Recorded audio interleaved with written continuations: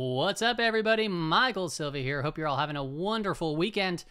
I'm kind of on a time crunch, so I got to try to make this video, it's action-packed, within a little bit of time. So let me take in a big deep breath. Today I want to be sharing my viewpoint on the markets, mapping out some key levels known as expected moves. Expected moves are a calculation. They're based on options, implied volatility. They're crucial to making informed decisions as an investor and or a trader. But that's not all. We're also going to be talking about zones, the zones indicator, and on top of that, we're going to be talking about many other indicators to prepare us for the trading week ahead. So sit back, grab a pen and paper, and let's get into it. Well, hello everybody, welcome back. We're looking at the quarterly chart of the S&P 500. So as we all know, the Fed has been raising rates and we have an inverted yield curve. The market here is pricing in that the Fed may be reducing rates, which we discussed on prior videos. When we see the market go into a rapid rate reduction, we have seen times in the market where it's not all that good. On a positive note, though, we're back above that 5-period EMA. Some people might look at this on the quarterly chart and be like, hey, it's actually flagging. It looks pretty good. Smooth sailing up ahead. If you take a look at the monthly chart on the S&P 500, we finished up 3.51% on the month, and we finished 7% up for the quarter on the S&P 500. So if you take a look at this, we are above that 5-period moving average, and you can see the 20-period monthly moving average. It has been holding as a level of resistance, and price is not fully above that. Actually, if you were to zoom into this chart, what you'll notice for the last 5 months is we had a green candle close at the high, goes to red. Green candle closes to the high, goes to red. Then we have a green candle that had actually a higher close than the prior 1, 2, 3, 4, 5, 6, 7 months, maybe 8. I have to look into that close. And we closed right there at the high. So the bulls still have some work to do, as you can see, but you know, right here, the bulls are grabbing the investors are grabbing the bull by the horns right now.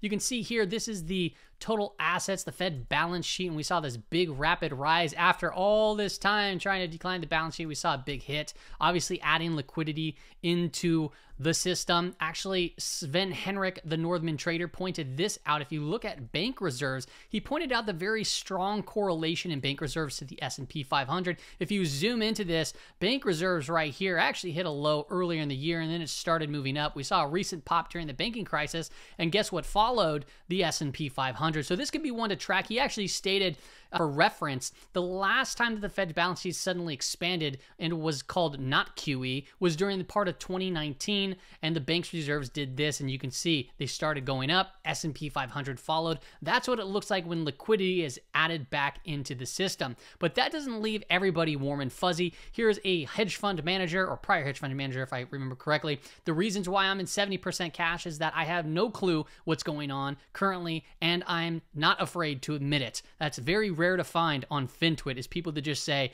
I don't know what the heck's going on, so I'm just going to protect myself and be in cash. We're going to get into some expected moves now. If you're unfamiliar with what expected moves are, this is a key levels to watch on whatever time frame it may be. We're going to go over daily, we're going to go over weekly, we're going to go over monthly, we're going to go over quarterly for the S&P 500. If you're part of the Discord community, you already know them for other products as well. But think of it as a distribution curve. The levels that I'm going to be giving you, 68% of the time, the market is going to close within these levels. And actually, what I know a lot of traders to do is they sell premium when it hits the edges of those expected moves, and that's kind of an idea for traders and or investors. If you're looking in if the market's in bullish context and you want to wait for it to hit the lower edge of the expected moves, that's a possibility too. Or if it's in a bearish trend, you can potentially sell at the higher expected moves there too as well. 95% of the times it finishes in with a 2 sigma move, and then almost 100% of the time it's very rare to get price on a 3 sigma, 3 standard deviation move. Okay, so if we take a look at the S&P 500 on the monthly time frame, you're going to see some lines on my screen. The red shaded area, this is measuring minus 20% from the peak down. Okay, so this right here is known as what most consensus is bear market territory when you get into minus 20%. I was told by an ex-Goldman trader that, hey, when we get back outside of the red zone or the 20%, that's when we enter back into the bull market. Now I've actually looked through history on these charts, and it is actually a very key level to watch. I will note this, I don't have the chart S&P 500 is out of bull market, or it's in bull market territory technically, but the Qs are not. Okay, NASDAQ 100 is not, and then also Russell 2000 is not as well. So we've seen through history where markets can get up outside of this. For remember, the last month, 1, 2, 3, 4. So 4 out of the last 5 months, and we can go back further, has been touching that bear market territory. So if it starts breaking back down, it could be a bad thing. Now the lines on the screen, the dashed lines, those are the quarterly expected moves. So it's saying, hey, the options market, it's looking forward, looking at potential catalysts. It's saying, this quarter, we see price potentially going as high as just about 4,500 to as low as just below 3,800 for the quarter. So if you want to take a screenshot of this, these are the dashed lines right here. So 4456 and 3762. And then the solid line is the monthly expected move, the move that's based off of options implied volatility. Volatility. What did I just say? Volatility, options, implied volatility, whatever. Oh, man, one of those days. All right, I gotta keep moving. But yes, we're back above that 5-day moving average. PMO is starting to flatten out here. We saw some decent volume come into as well. We'll get more tactical in this lower time frame charts. Let's take a look at the weekly chart right now. You can see we're back above that 50 period weekly moving average. The 200 is still sloping up. Honestly, it looks pretty bullish, right? So this could be one heck of a bear trap. I mean, one way to look at this is if you look at this high, and this high, and you were to connect, something right through those lines, it's, you can see it hits here and it gets rejected pretty hard, rejected pretty hard. And then if you just take a line from maybe even this low, actually. Interesting. I just thought that I was thinking about these two lines right here, but actually, if you take it from this low and you just measure it up to these, closes and opens over here on these 3 weekly candles, and then it comes right to here. So if we get a potential breakdown from this level, could be pretty bearish situation. Now, the weekly expected moves are down here. This is what I find very interesting, okay? So this right here is the S&P 500, the last day of the quarter, last day of the month. It was a $58 move, give or take a little bit. The weekly expected move is $60. So something a little obviously strange is taking place, right? So we had one day where it moved 58, right? It was the end of month, end of quarter, but the whole week is pricing in saying, hey, we're looking at $60 expected move, which seems little to me, albeit we don't trade on Friday in the S&P 500. I also marked out some 2 sigma levels for you. If you're part of the Discord, you're getting 40 plus products or something like that of all of these key levels. So upper levels, lower levels are right here for the SPY and the S&P 500. But as it stands right now, yeah, we're kind of just going sideways. We saw a good week. It was up 3.48%. We don't really know if it's window dressing or end of month markup or whatever you want to call it, but it was a pretty strong weekly close, letting me think that we can see some continued push up over there. Now, if I take a look at the daily chart of the S&P 500, the last time we were really talking about these anchored VWAPs, well, we were talking about them for the last couple of days, but we talked about this pinch, right? So this part right here anchored to here, and then you saw price action was coiling up, right? It expands, it contracts. We said if it breaks out, you can get more bullish. And guess what? We talked about this volume shelf, how it kind of just is empty right here, like a window to this shelf. Well, it took 3 days to just kind of just squeeze up in here and right to our key level, right at about 410, closing at the high. So it'd be interesting to see like this type of move. I feel like can, potentially get a little bit further out before it consolidates, but we just got to be on guard that the move has been very strong these last 4 days into the end of month. It's going to have to digest, so don't get too FOMO'd out, and we'll talk about that more on some various indicators. If we take a look at the SPY on the 15-minute time frame, the daily expected moves. Now, first and foremost, I just want to say the bulls are clearly in control here, but that doesn't necessarily mean you buy up here, okay? The bulls are in control, so you look for pullbacks to price to pull back at. As it stands right now, the daily expected move going into trading day on Monday, 412.73 to the high end, 406.05 to the low end, and you can see we just been on this gap and rip sort of kind of trajectory here. So we'll continue to watch for pullbacks to potentially get bought and that continuation to move. As long as price stays above the 5-day moving average, we're looking pretty good as it stands. But like I said, you want to look for consolidation. You want to be patient. It can get a little crazy, and it'll open up your eyes when you start to see these zones. So the zones. What are the zones? So the zones it's a tool that I use to really gauge from a large view, from a big macro view of many different markets, what is overbought and what is oversold. And it allows me to get a good idea from an intermarket standpoint and just a really quick glance into the markets. Now, this indicator is originally from the book, the misbehavior of markets. It's a fractal indicator using partially what's called bridge ranges from Benoit Mandelbrot. Now, Joe Catt, he created this indicator, and he integrated Bollinger Bands, bridge bands, and then also the Hurst exponent. Okay.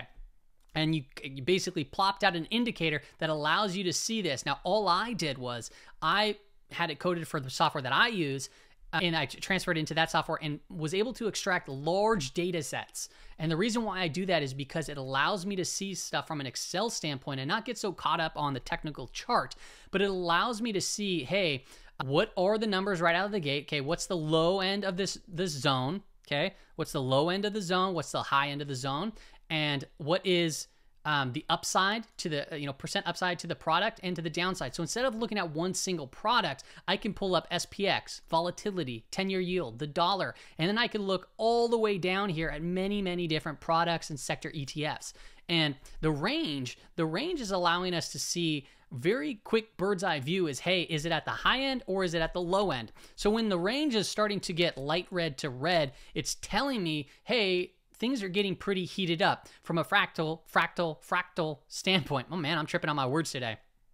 So price is getting a little extended. This is a good kind of glimpse of as far as turning points. So this is what the zone sheet looked like at different points of the market. Notice here, when it gets down here, a lot of bearish talk down into this range. And then I start talking about the signals turning green. Okay. And then it moves all the way up here. And then all of a sudden we're just lighting up bright red. All right. And then all of a sudden every bull is like, no way. And then the market comes down. Same thing right here. And then what are we at right now? We're starting to see bright red again. Does that mean the market's going to turn down like it did here? That's not necessarily what it means. What it means is, it means things are getting extended. It could just consolidate into the middle of the range. And then all of a sudden the zone sheet here will start turning white. And by white, I mean, it's going to go more towards the middle of the range. So price action, if you look at the mid-range, okay, this is the Hurst exponent, you can use this as potentially a short-term trend in the market. And if price is above this, that's actually a positive sign. When it starts closing below it, from what I've seen, you got to be a little bit more hesitant.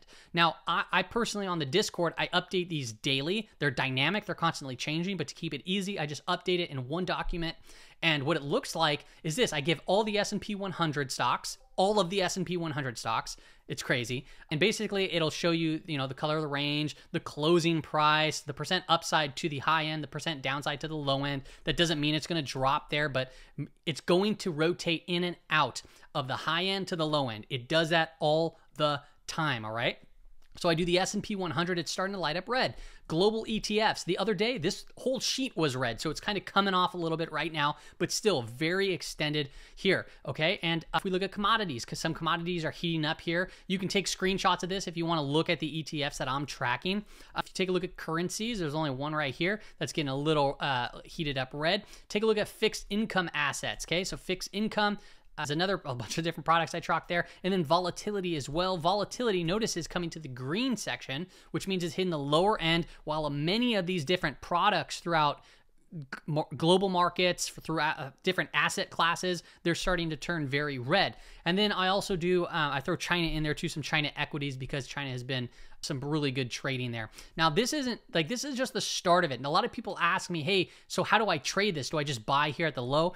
This is up to user discretion. Like I said, I use this to quickly identify what might be overbought and oversold and guide my direction there. And then I go into using other technical analysis. Now, some people might look at this and be like, okay, so here's the range. I have a high, a low, a midpoint. I'm bullish, but you gotta understand, okay, what is bullish, what is bearish, right? Because even if it comes to the high end or the low end, is the product, say TME, is it a bullish trend or is it a bearish trend? Okay, that's where it comes into trends. So you need to understand this. If you are using these type of products, you need to know what your short-term trend is, your medium-term trend is, and your long-term trend. And that's whether you use moving averages, Dawn-chain channels, MACD, PSARs, and etc. There's a bunch of different indicators. Here's one that I kind of put together here. This is Dawn-chain channel, and I just applied. This is also part of what he added in there, but I just made some subtle changes to allow me to see, hey, is short-term bullish, it'll go green, medium turns neutral, and then I usually put this on my chart. It's something that I use on occasion. That's one example. But you can also use something like moving averages, right? EMA 5, 10, 20, or more specifically, 20 period, 50 period, 200, right? If it's above the 20, it's short-term bullish. If it's below it, it's short-term bearish. And you can get a good idea as to saying, hey, if the price comes to the low end of the range, should I be buying it if it's short-term, if I'm a short-term bull, or should I be buying it or adding to positions if I'm a long-term bull? Okay, so that's just a quick rundown there on the zones and where we kind of stand. Like I said, as where we stand, things are heating up pretty red. If we take a look at some indicators, some bullish things are happening, but also some things to say, hey, pump your brakes, chill out right now. Some of the bullish things that are taking place, the NASDAQ Summation Index, we clicked over, so this is identifying a potential change in trend. As you can see here, we changed trend right there, and the market started moving down. Now, the market's already been moving pretty strong to the upside, and we just got this clicked over. So understand that it's still bullish as long as the parabolic SAR stays under. So even if we pull down a little bit, and this still continues to move up, that can still be a great potential opportunity that allows for a good risk to reward trade. The NYSE McClellan Summation Index, this is the New York Stock Exchange, has now been 2 days of a potential trend change, and you can see it's moving. But if you look at the NASDAQ McClellan Oscillator over here, this is the traditional calculation.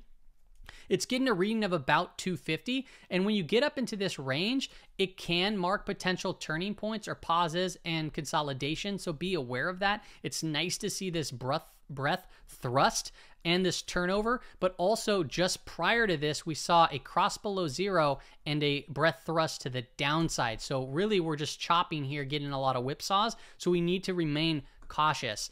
One other thing is growth to value. The rate of change now just went negative. I'm using a 10-period rate of change, measuring IWF to IWD, growth versus value. And you can see here, this is a chart of the Qs. And when we cross down through zero, you know, sometimes it might fix it right away. But when we cross down through zero, it has actually been a warning sign that the Qs go through somewhat of a pullback or a period of digestion in the very near future. Another thing to call out is looking at something like TIPS over treasury bonds, and you map out a rate of change. When it gets up to a higher rate of change around 1.3, 1.2, as we can see, the red lines, volatility actually spikes not too far after. You can see here we've seen spikes. It's pretty darn accurate. You never know how far it can spike. And then when it gets to a minus 2% rate of change, we've seen actually reductions in volatility. It subsides. You never know how much it's going to subside. But this spike right here, this rapid rate of change between TIPS and treasury bonds might be telling us, hey, you know, we might be seeing a little bit of a move in volatility here soon. Another thing that you can look at is something like VXV over VIX. This is back month volatility versus front month volatility. And one thing that I've noticed here, another trader called this out too as well. I believe his name is Brandon Chapman. You can see here that when we see a rise between the back month versus front month volatility to around that 100 or we'll just call it, so we'll just say 1.2%, or sorry, 1.2 level, which is about 20% difference.